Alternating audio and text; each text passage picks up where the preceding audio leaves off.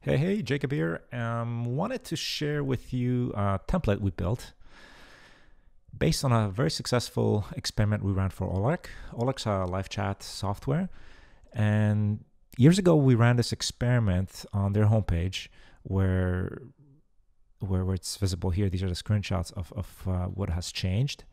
And I turned this into a Figma template with the intention of inspiring possibly new experiments or new changes for others. Basically, I think this experiment has more potential to be replicated, or at least attempted to be validated on other landing pages or home pages. So this is a premium template. So this is something that's available on their GoodUI.org/templates. And it's right here. This is the one. But today I just wanted to go over some of the kind of changes, some of the potential UI changes that we did that possibly led to an improvement in signups. So again, here's what the control looked like. And in the template, I discuss additional.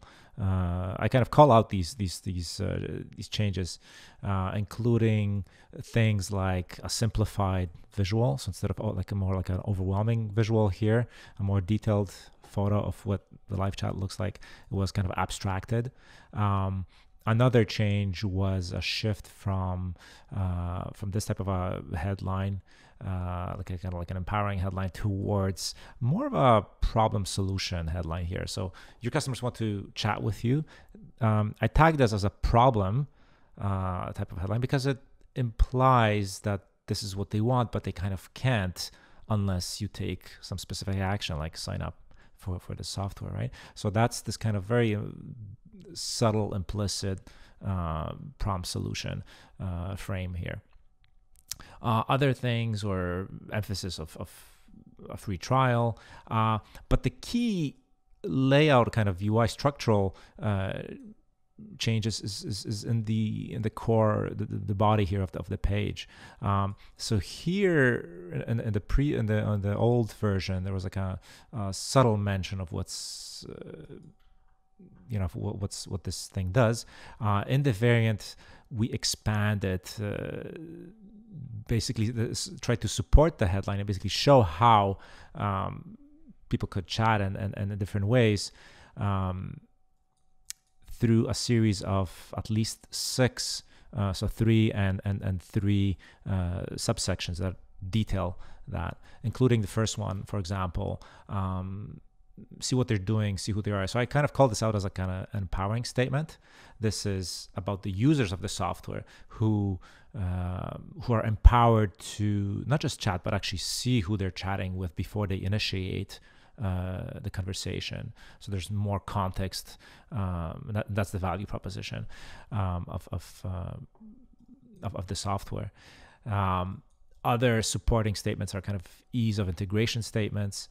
So you can pretty much set this up very quickly, customization sections, more integration, and finally, supporting the solution. So making customers happy. This is ultimately proving at the end of the conversation, basically there are reviews at the end of a chat, so that this emphasizes that at the end you have visibility into how well or not so well a conversation has gone with a particular user or customer. And then there's also repeated calls to action. And for some of these identified changes, we do have evidence, or we have supporting patterns. So here, for example, these are linked to particular patterns with data. So as GoodUI customers, people have also access to this evidence, which is kind of like a supporting piece of evidence in favor of some of these. Okay, here's the actual experiment, which indicates a nice jump of 16% more signups with some degree of margin of error there. And of course, this is done for desktop and mobile. And this is the Figma template that can be rearranged and adjusted on your own project. This is also meant to work with this free Canvas template that we built, so I can also link to this. But this is basically a structure we use on real projects to design experiments with. So for example, something I would typically do as a quick use case, I might take something like this as inspiration.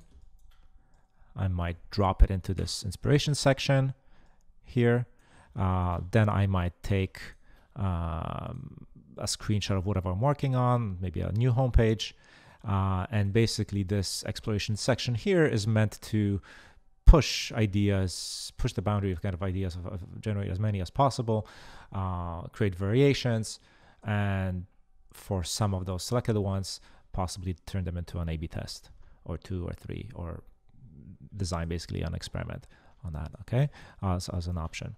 But yeah, so this is the kind of Catalyst canvas, and I can link to that as well. But yeah, I just wanted to show this little project that was successful, and I think it has more chance to succeed, hopefully, for others. So thanks.